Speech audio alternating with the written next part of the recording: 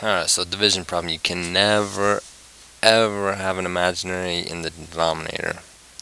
So you got 3 minus 2i up top, you got negative 8 imaginary on bottom, and we can't have an imaginary, so we need to turn it real, which is pretty slick. Times it by an imaginary, and you have to do the same to the top. You're going to multiply it by imaginary divided by imaginary, which is just 1, so you can times by 1 and not change it, but it's totally going to change the appearance, which is kind of a slick trick. So on the bottom, if you have an imaginary times an imaginary, that is a real and it is a negative. So on the bottom you've already got a negative 8 and you're going to times it by this negative 1, so on bottom you've got a real 8. So now it's legal.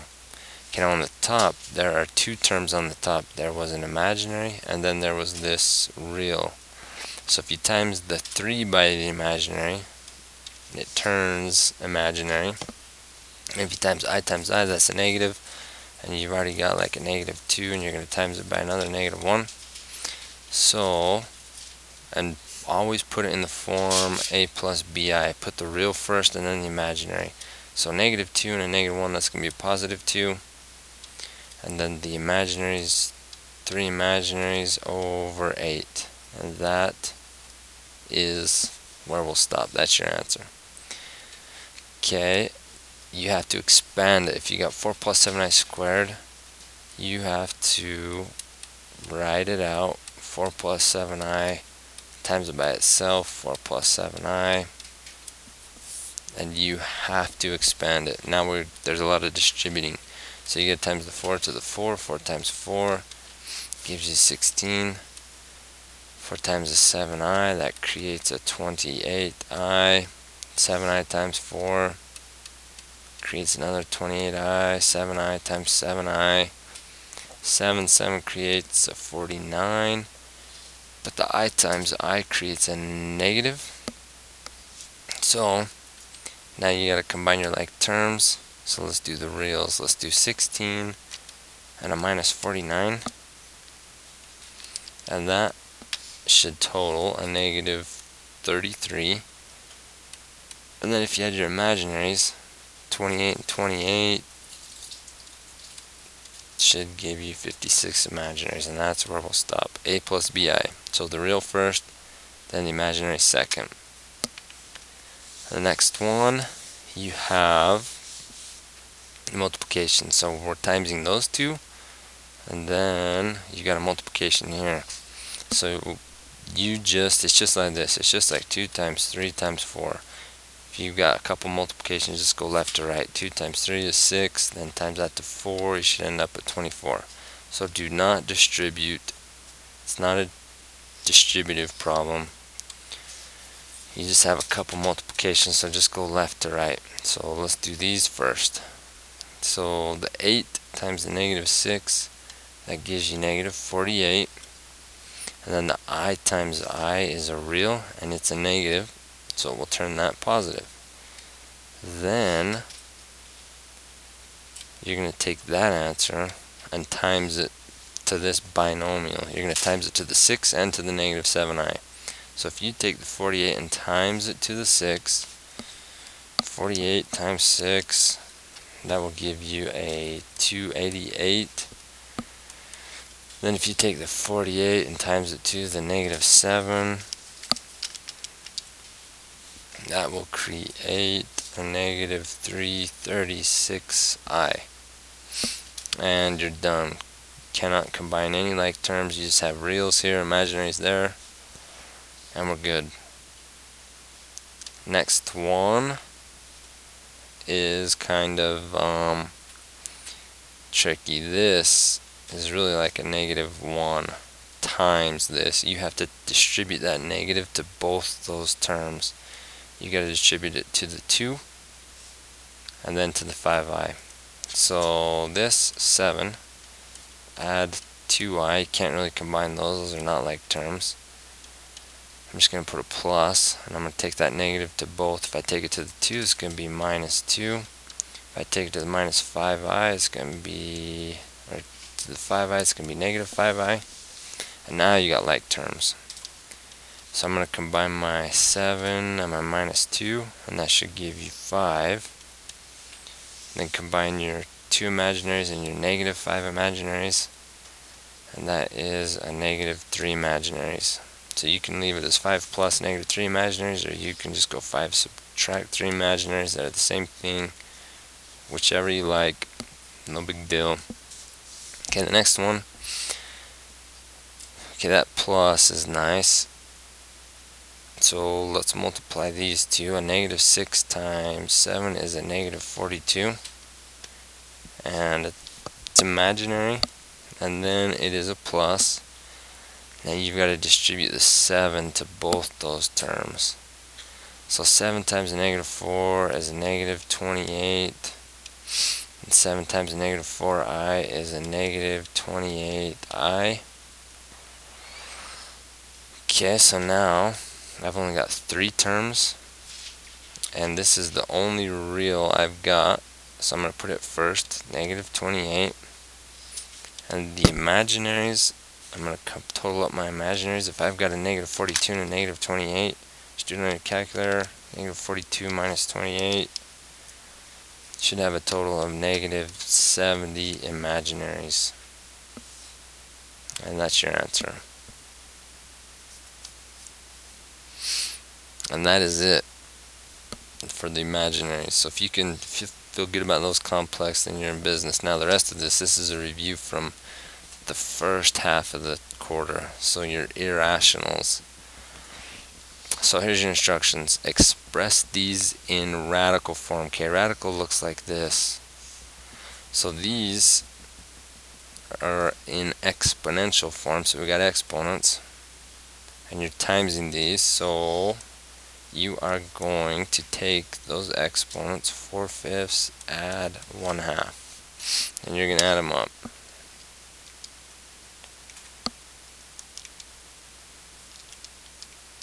So you do it on a calculator. And then your calculator should tell you that that is equal to 13/10. Now we've got to morph it to a radical. So the radical goes here, the x goes there, the 13 is there, and 10 is your index. So that's a big deal. They're going to come out 10 at a time. So if you can get it to this point, that's a good start, but we need to simplify it. So because it's a 10th root, we got to take out all powers of 10. So you can view this as like a 10, times x cubed. So I got 13 of them total. And because it's a 10th root, it's going to undo that power of 10. So this x comes out. And you still have to leave the 10 there. That just tells me they come out 10 at a time. So I took one group of 10 out. And then there is 3 left over. So anytime that you multiply letters, you just add the exponents if they're the same base. So that's x, so just add them up. Okay, now number 4 is going to be a little different.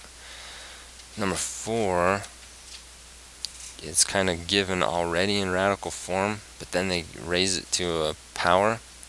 So my first move is I'm going to transform it to kind of make it look like 3. I'm going to make it look in exponential form. So if I got the 5th root of x cubed, I'm going to morph it to be x to the 3/5. And that's going to be raised to the 7/3. Okay, now if you have an exponent to another level, you must multiply your exponents. So the math is 3/5 times 7/3. So on your calculator, if I go 3/5 times 7/3, that is going to equal, that equals 7/5. Okay, now once we get to 7/5, it's easy to morph into its radical version, so let's put a radical. X goes there, 7 there, 5 there. And we're the same thing. We gotta simplify it. So they're gonna come out 5 at a time. The index is 5. So if I've got 7 of them, that's really like a group of 5 and a group of 2. And this fifth root undoes that group of 5, so that comes out. So your final answer, a group of 5 came out, and you've got 2 left over. Okay, now let's go the other way. They're given in radical form, and they want you to change them to their exponential version. So here we go. The exponent of the 6 is a 1. 6, we really try and kind of break them down, but that's only 1, 2, and 1, 3. And this means they gotta be 6 or more. If I have 6 or more, then they start coming out. So that's really simplified kind of as far as it's gonna go. And I've got 4 x's, and if they come out 6 at a time, I don't have enough to take any out, so that's done. So this one, there's nothing we can simplify, but if we morph it, it will morph to 6. The exponent is 1, it goes on top. Index is 6, 6 to the 1 6 times x. Exponent's your numerator, and this index is your denominator. There we go. So a lot of you will forget the exponent of the 6. If there's not one, it's an invisible 1. Don't forget that, it's a big deal. And 4 6, you can simplify that. So for a final answer, we want 6 to the 1 6 times x. 4 6, you need to simplify that to 2/3. Okay, number 6. Now they come out 8 at a time. So 128, if we start breaking up 128, 128, divide that by 4. 4 and 32. 4 is a 2 and a 2, so done. 32 is 8 and 4. 8 is 2 and a 4, and a 4 is a 2 and a 2, and a 4 is a 2 and a 2. So in place of 128, we're going to put 1, 2, 3, 4, 5, 6, 7. We got 2 to the 7. Okay, now it's an 8th root. So that means they come out 8 at a time, and I've only got 7 in there, so it's done. It is simplified as far as it can go. You cannot bring anything out. But if we morph it, they're going to tell you they want 2 to be the base, so we're good with that. And that means 7 is going to be the numerator, and 8 is your denominator. Okay, then these last 4 are just plus, times, divide, and just the regular simplify. So let's simplify these. Okay, first one, let's multiply. When you multiply your coefficients. So any number on the outside, -5 will times the 2. So that creates -10. Then the inside, you multiply anything on the inside. So 8 will multiply the 2, and that gives 16. And let's do your x's. And I've got 1 here, so x cubed times x to the 1 is really, you add them. So 3 plus 1, x to the 4. Okay, now that's a perfect square. Square root of 16 is 4. So hopefully you got it memorized. If not, you break it down. 4, 4, 2, 2, 2, 2. So square root of 16 is 2 to the 4th. X to the 4th, and the index, there's not one, so it's a 2. So it's a square root. So they're going to come out 2 at a time. So how many 2's are in a power of 4? And there are 2, so that means I'm going to bring 2 2's out, which is 4. Square root of 16 is just 4. And same with your x's, I'm going to bring 2 x's out. So this one, everything came out. There's nothing left on the inside. So if I multiply everything that came out, there was a -10. I'm going to times that by 2 times 2. So that's a -40. And x times x is just x squared. Okay, number 8. If we bust up 144, that's a 12 and a 12. So that's a 6 and a 2, a 2 and a 3, 6 and a 2, 2 and a 3. Alright. So I am gonna swap out. Okay, the index is 4. That means they come out 4 at a time. So let me count my stuff up. 1, 2. So I've got 2 to the 4th times 3. Got 2 3s. And I've got 12 x's. Okay. So they're coming out 4 at a time. So this 4th root undoes that power of 4, so 2 is out. 3s, I don't have enough. So I'm just going to turn it back into a 3 times 3 and turn it back to a 9. X's, I got 12 x's, and if they come out 4 at a time, that means 3 x's come out, and that is your answer. Okay, scoot these up. Okay, number 9 is an addition problem. So you can only add like terms. So if I have 2 square roots of 3 plus 3 square roots of 5, that's just like 2x plus 3y. X's and y's are totally different, so you cannot add them up.